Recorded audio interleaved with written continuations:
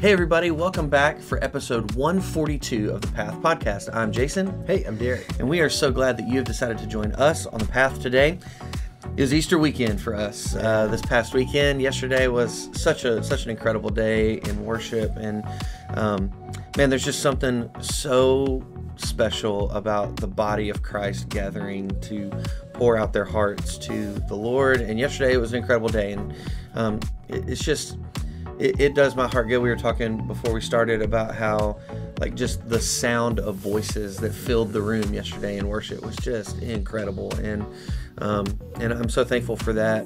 But Derrick, we started a new series yesterday, and we're looking at sort of the last sayings of Jesus, both on the cross and the very last things he said before he ascended. And so, talk to us for just a second about how. Number one, why did we start this yesterday? Because we haven't really talked about that yet. But why did we start this Last Word series on Easter Sunday? And then let's dig into the last words that we looked at yesterday.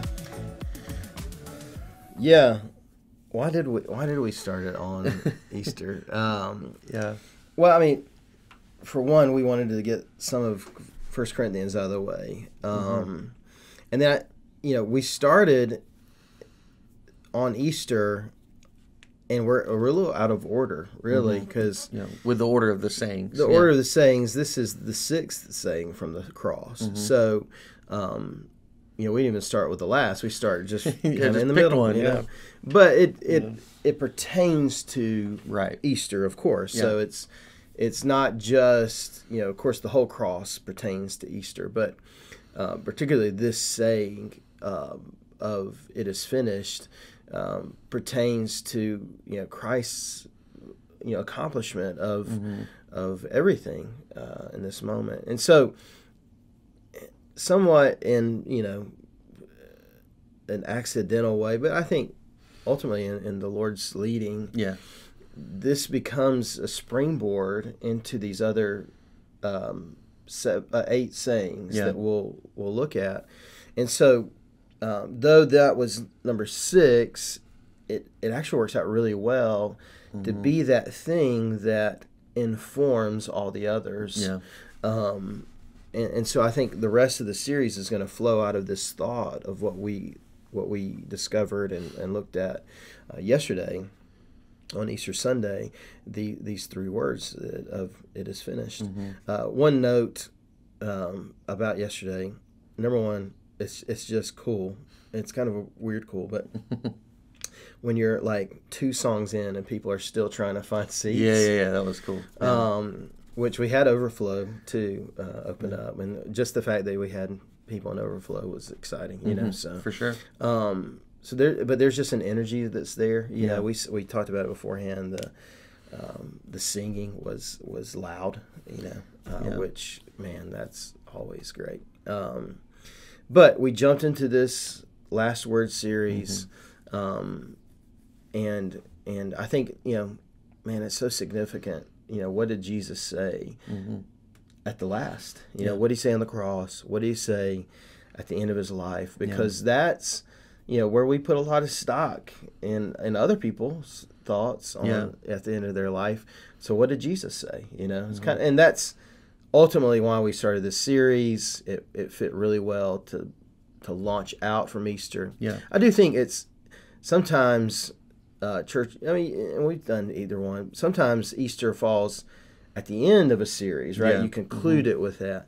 Man, I think I like when Easter starts something. So it's like, hey, come back next week for the next one. Yeah, we're going to continue on with this. For that's probably my main thought when we first kind of looked at this, probably a year ago, half a year ago. So, I guess, over a year ago. So, but that you asked why do we start here? There's my answer. Yeah, no, I think it's a good thought, and I love starting here. To, like you had said, starting with "it is finished," because you would. Typically, this is not a novel idea to look at the sayings of Jesus. No, this happens. Yeah, lots of people have done a series like this. Yeah. But typically they go in order. Like they'll start at like the first thing he said at the cross and go through to the end. And for us to just pick one in the middle, it's like, well, hold on now. What's the thought process on why you started in the middle? Well, like you had said, that it sort of informs everything else. And I think that that what Jesus says, like in this phrase, "It is finished," it's one that I think we rightly celebrate as Christians, but I don't know that we always fully think about the complete implications of what he's saying there, what he is saying when he says it is finished. And so I think it's important for us to get, and I think you did a great job of this yesterday, of giving us a fuller picture of what the meaning of that. It wasn't just, I've done the thing.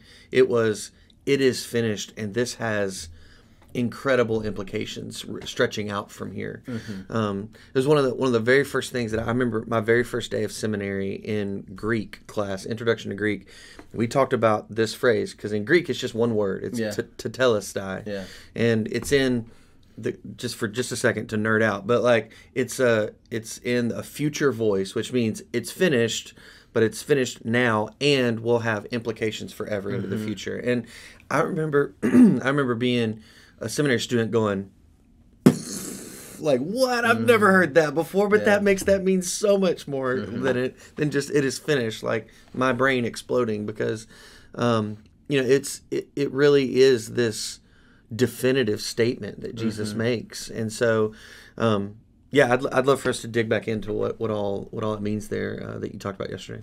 Yeah, there's a lot packed into those three words. You know? In fact, 7 things that we looked at. So, which, normally I try to go pretty short on Easter, and I feel like I did pretty good. For the record, it was pretty good. You got through 7 points really quick. Yeah. I was about to say, I think I don't know if it's a record or anything, but it's definitely. I felt like, okay, I got through that quick enough, but it's, I'm sure when people picked up the worship handout that it's got 7 points, they're like, oh no. We're going to be here all day. Oh, no. So hopefully they were pleasantly surprised. We did get out around. Yeah, we got normal time. We packed a lot into that hour yesterday. Yes. So, but beyond that, it really is a lot. I mean, it's 3 simple words. It's barely a sentence. I mean, if you think about it from structure-wise, it has all the elements, but just barely, to make it a sentence. But in those 3 words, these power-packed words, there's so much that there's so much meaning of what actually was being accomplished, what was finished, what was done, what had been, what Jesus had accomplished. And so I think that, in and of itself is significant to see all those things and just how much it means for us. You're going to preach next week, and we're really switching it up on everybody. We're not following any kind of structure necessarily. So we're jumping out of the cross and the sayings of the cross to the Great Commission. But the Great Commission has power because of what Jesus did in these 3 words, and on the cross, of course, and in his resurrection, but what he accomplished, what he finished, what he was definitively done, but done for the future as well, informs what we do, and how we live, and how we march forward, and how we are on mission, and then we'll look at, the word of forgiveness. We'll look at the word of suffering. We'll look at all these other words that Jesus spoke, and each one of them is informed, if you will, by the finality of what the cross accomplished. And so we were talking beforehand, and you said a great phrase, and I think I said this the week before, because we talked about 1 Corinthians chapter 2, and Paul says, I'm glad that I knew nothing among you except for Christ and Him crucified. I preached the cross to you, right? And so what we said is that oftentimes, and I've heard it, it's like, hey, we always talk about the cross. Let's go a little bit deeper, And so remind us of the phrase that you said ahead of time. J.D. Greer, who's pastor of Summit Church in Durham, North Carolina, Raleigh area, he wrote a book called Gospel, and he says that often we look at the gospel as the diving board that we jump off of into the pool of Christianity, but in reality, the gospel is the pool, and we should just swim deeper and deeper and deeper into it.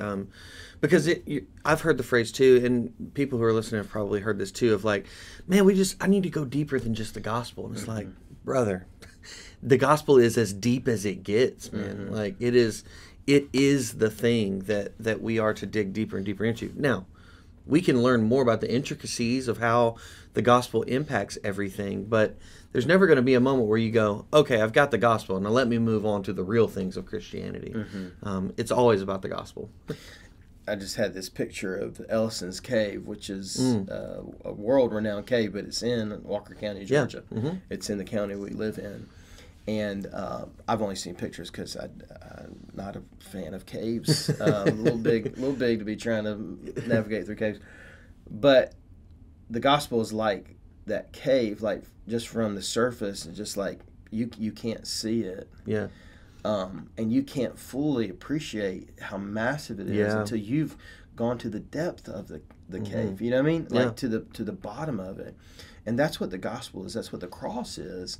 And that's what we're to do, is just mine the depths. Yeah. Mine the depths of the gospel. Mine the depths of the cross. Mine the depths of what Christ has done. And we're just going to keep on digging up treasures. That's right. This side of eternity, we're never going to get to the bottom of it. And I think that's what Paul's talking about in 1 Corinthians. We'll talk about this, but he says, now we see through a mirror dimly. Like it's always going to be veiled to us, this side of eternity, but there will come a day when that veil will be removed and we'll get to see the whole picture of the gospel when we're face to face with Jesus in heaven.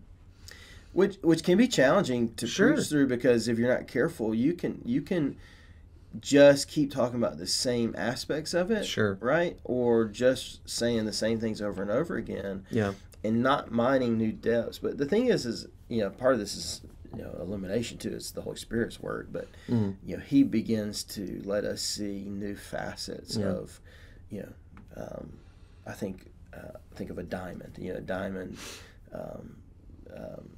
You just look at it and see every little thing, and you have to look sometimes through a little, magnifying glass, and just to see all the intricacies of that gem or that jewel. And it's like the gospel is like that for us, and the cross of Christ is like that for us. It's just something that we turn a new way, and it's like, oh, yeah, I didn't see that before. There's that. Yeah, wow.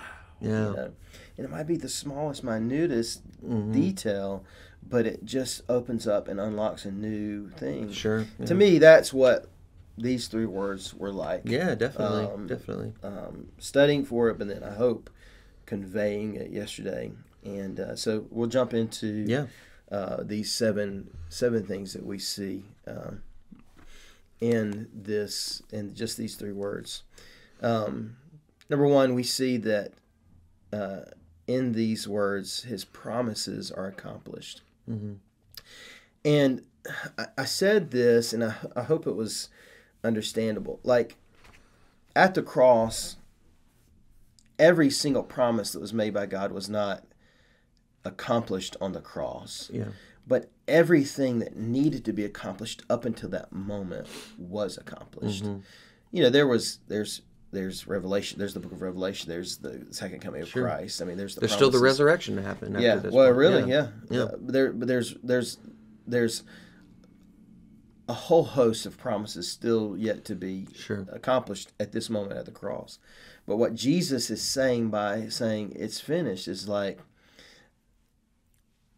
woman, man, the Messiah was born of a woman, born of a virgin woman, born in the house and lineage of David, born in Abraham's seed, born the root of Jesse's stump, that he was born in Bethlehem, that he was,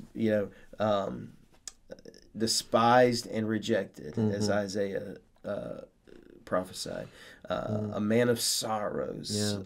Psalm 2 teaches us that he they was would pierced for our transgressions. That they would divide his that they would divide his garments and all those things, and that my God, why have you forsaken me? Right? That at this point when he says it is finished had been accomplished, right? And even that moment when he took that sour wine was this final thing, this signal, this moment for Jesus to say, it is done. It's all been done. All those things that were promised have come true at this moment, in this exact moment. So we see that his prophecies or the promises about Jesus were accomplished up until this moment. We said that here we see his sufferings complete. Right. And so I took a moment to just talk about the cross, man. And I remember I had a youth pastor who did this message a few times while we were in youth with him, and so powerful, man. He spent the whole time trying to convey the sufferings related to the cross, right? So he kind of did this vivid, and I remember it was vivid, this presentation of every aspect leading up to the cross, and then the torturous nature of this form of execution. It was something not only to plague the body, and it plagued the body terribly, but it also plagued the mind. It was just the most gruesome torture device, if you will. And it was designed that way. The Romans designed it that way. So we talked through that. I kind of went through all those things that he suffered. And in this moment, the sufferings were done. Right? I mean, all that was left to do is him to say, into thy hands I commit my spirit, and then he's done. So up into this one, all those sufferings of Christ were complete. Have you thought, or any stories about how you kind of have learned about just how gruesome the cross was? Yeah, I mean, I'd heard several pastors talk about it, but for me, and I know that even this doesn't fully grasp it, but I remember being in high school and going to see the Passion of the Christ, and that was the first time that I had ever seen what I had heard described, and it wrecked me, man. Like it wrecked me to know that that Jesus went through all of that for me. And just like the picture in my mind that's like seared in my mind from the Passion of the Christ is when he's being whipped with a cat of nine tails. Like there's one scene, and it's gruesome, but where the Roman centurion like whips him, and it rips a chunk of flesh off of his side, and you can see his ribs, and just that imagery of the torture that Jesus went through, man, it marked me. I remember just sitting in my car, like, because Kim and I went to the theater to see it, and I remember just sitting in my car just weeping. Like I couldn't leave. Like couldn't even leave the parking lot. Just thinking of all of those things that Jesus went through, and how just like you look at it and you're like, gosh, that's so unnecessary. But he went through it. He went through it anyway for us. I just remember that's the one image that's just seared in my mind from that movie and I don't know why that one, but it's just that one marked me of all of the images in that movie, of just really getting a better grasp of how gruesome crucifixion was. That the Romans were masters of prolonging and magnifying pain in the person that was being executed. This punishment was reserved for, criminals. Yeah. And here Jesus is, he didn't do anything wrong. Right. Even his sham trial that they put him through, they couldn't come up with anything, Right. Pontius Pilate, they probably didn't care to kill somebody. I mean, it's just normal for all of them. It's like, why did you guys send this guy to me? This guy hasn't done anything wrong. Yeah, just take Barabbas. Like, he's like an actual criminal. Like, no, we don't want him. Crucify Jesus, And it's like, that form of death, he went through the most gruesome form of death, I think, to date, to accentuate what Romans 6:23 says. That says the wages of sin is death. And so Jesus, he didn't just die. He died at the hands of masterful tormentors for us. Yeah.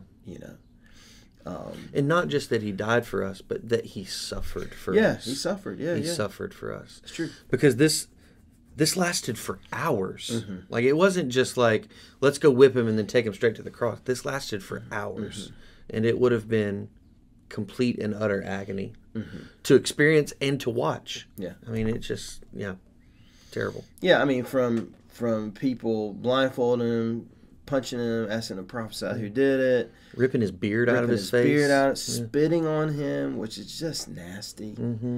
Putting that crown of thorns in his head. And then beating within an inch of his life. Like, 39 lashes was like the limit. Yeah. Like, 40 was like a death sentence in and of itself. So 39 lashes.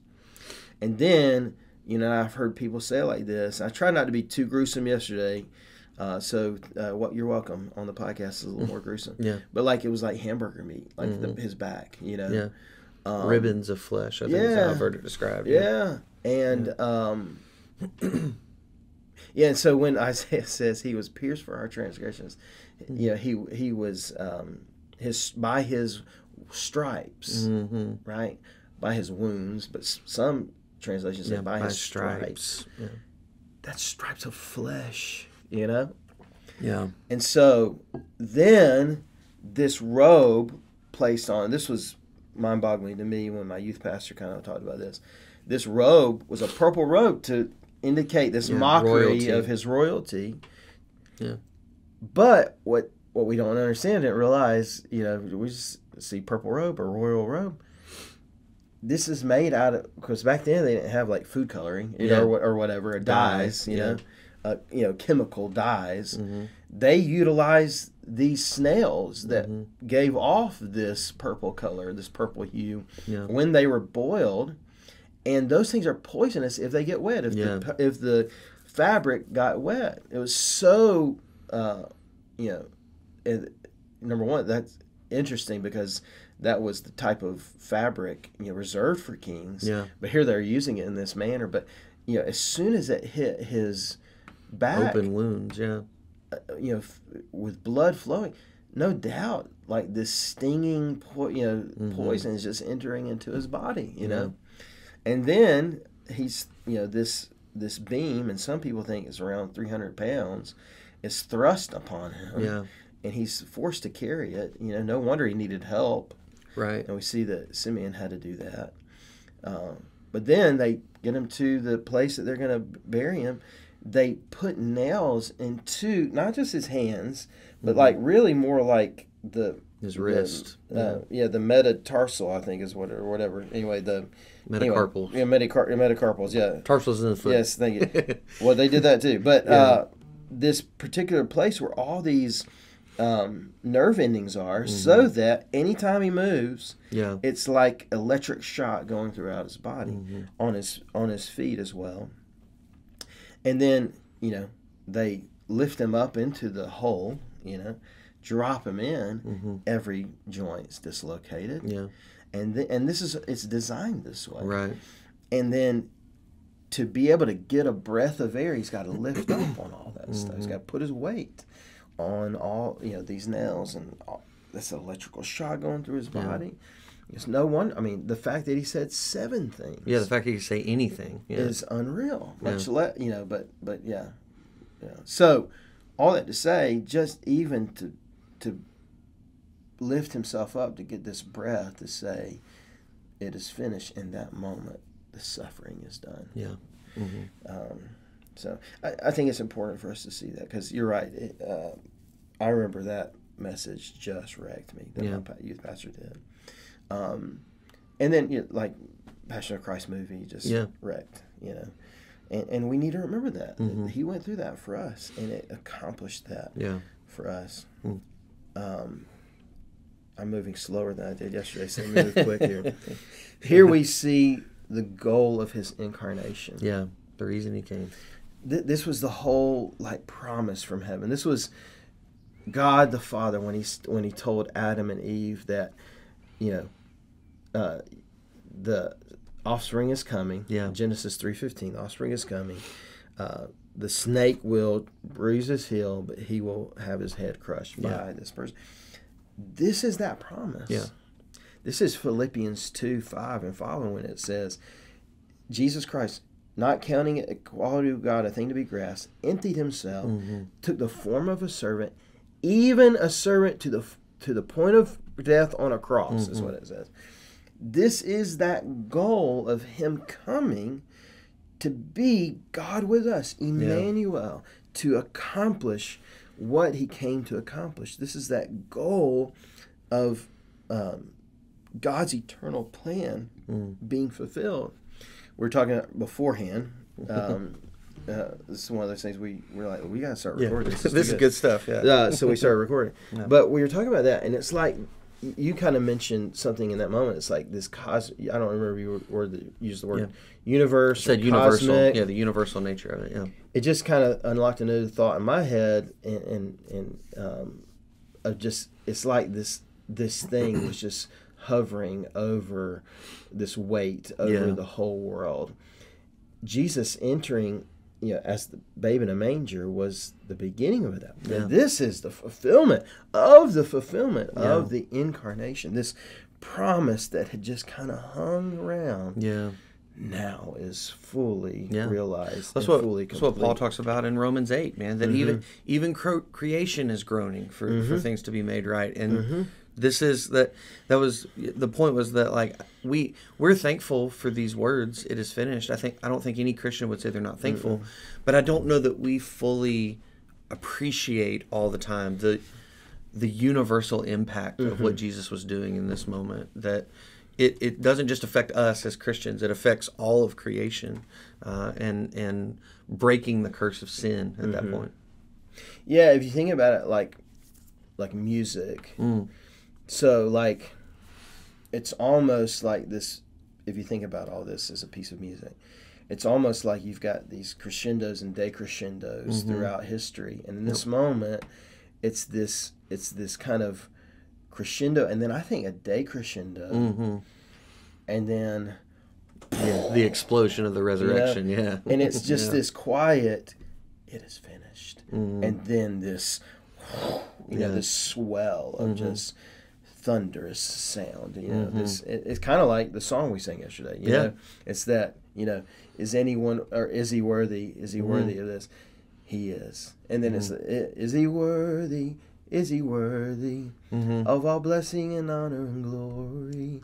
Is he worthy? He is. He is. He is. And it's just like that's what happened in these 3 words. Yeah, absolutely. Yeah, that's good stuff. Here we see his atonement attained. I quoted 6:23 already. I quoted it yesterday at this point. Romans 6:23 says, the wages of sin is death. Yeah. The wages of my sin, death. What I deserve, Jesus is doing. Yeah. I deserved suffering. Yeah. I deserved the cross. I deserve the cat of 9 tails. I deserve the crown of thorns. I deserve the purple robe. I deserved carrying the cross to the hill. I deserved all those things. The wages of sin is death because of my sin. Yeah. I deserved all those things. But in that moment, this great exchange happens. Yeah. Because Romans 6:23 continues, says, but Yeah. the gift of God is eternal life Mm-hmm. in Jesus Christ our Lord.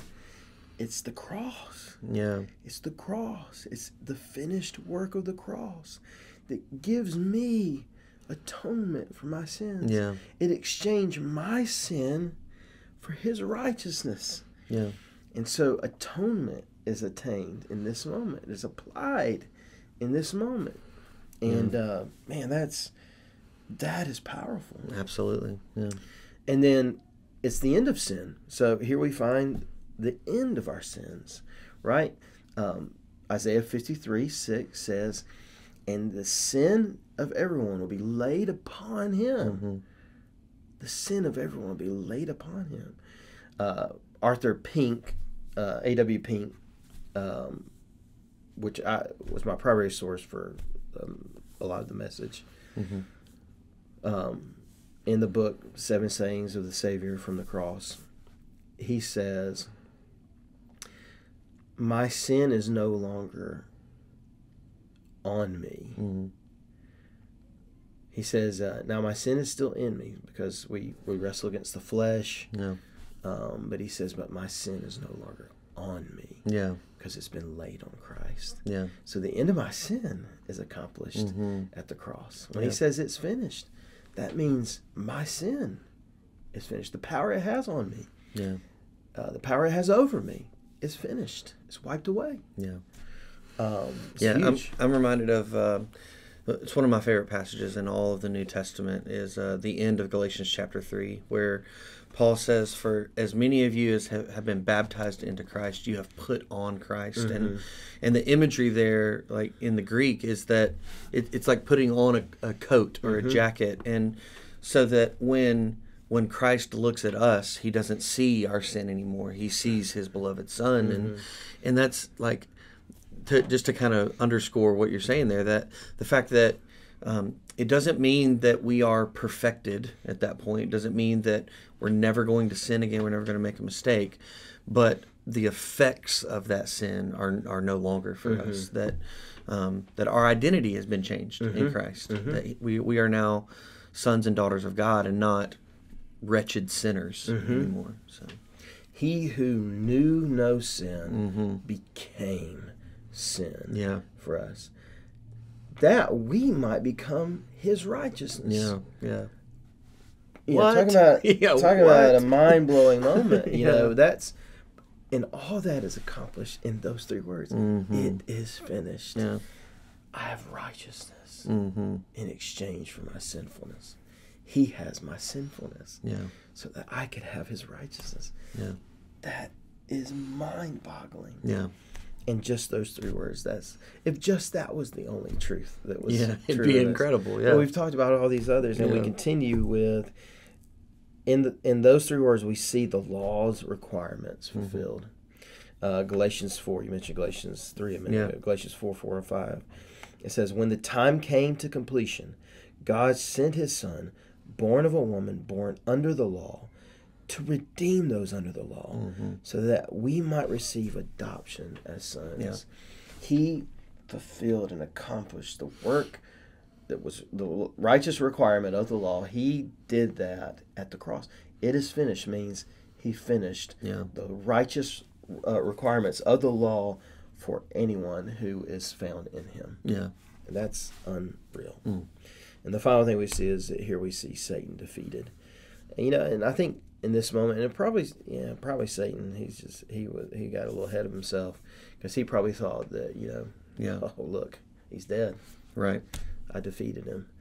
But man, that's it's ironical, or ironic a little bit, maybe that's the right word. It's paradoxical for sure. It's this idea of this powerful Savior accomplished the thing that we had longed to be accomplished in his weakness, and in his sufferings, and by dying. Victory through defeat. In a way, it's kind of like a 1-2 punch, in a way. He sucker punched Satan. Yeah. In a way, it's a bad analogy, but hopefully you get my meaning. No, I know exactly what you're saying. Yeah. But because it is finished, and then it is solidified 3 days later. Yeah. That death couldn't hold him, the grave couldn't keep him, and he is alive. Yeah, that's right. Alive. Yeah. And Satan has no power over him. And because of this, Satan has no power over me. That's right. Yeah. Because I am in Christ. Yeah. I'm reminded of there's a Caedmon's Call song called Down in the Valley. And the bridge of that song says, it's like that long Saturday between the death and the rising day when no one wrote a word. They wondered, is this the end? Because there's nothing written about that Saturday.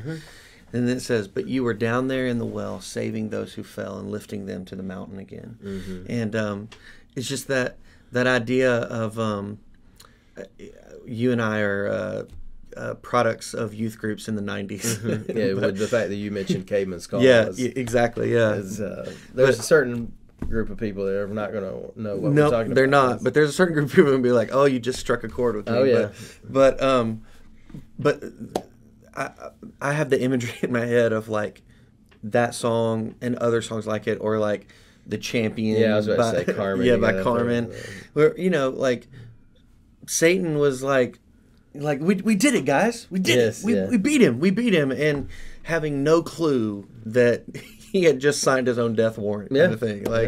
And that's something to celebrate, that the victory that we get to share in Christ. The fact that Christ did all of those things, that he was the substitute for us, not just that he did it for us, but like you mentioned a while ago, I belong on that cross. You belong on that cross. But Jesus said, no, you don't have to go to this cross because I'm going to go to it. I'm going to be your substitute. And the victory that I win, that Jesus wins, he then says, I want you to share this victory with me. And that's it's been referred to as the scandal of grace, right? Like, what a ridiculous exchange. Like, and you even mentioned yesterday that, like, for us, it's the best deal in the world. Yeah, like, it's the best deal in the world. For him, it's like, man, you're having to give up so much in order for us to gain, and it's like, man, what an incredible exchange that happens at the cross. And I think, harkening back to 1 Corinthians 13, or 1 Corinthians 2, that we preached the week before, and we didn't plan this because we weren't going to be there. There were some things that switched around. We were going to be further into 1 Corinthians when we planned all this initially, but it fits so perfectly because what we said is that in 1 Corinthians 2 with the cross, that's where the power is, in the slain Savior. So we think weakness. Satan thought weakness. The world thinks weakness. That's where the power. That's where the power is.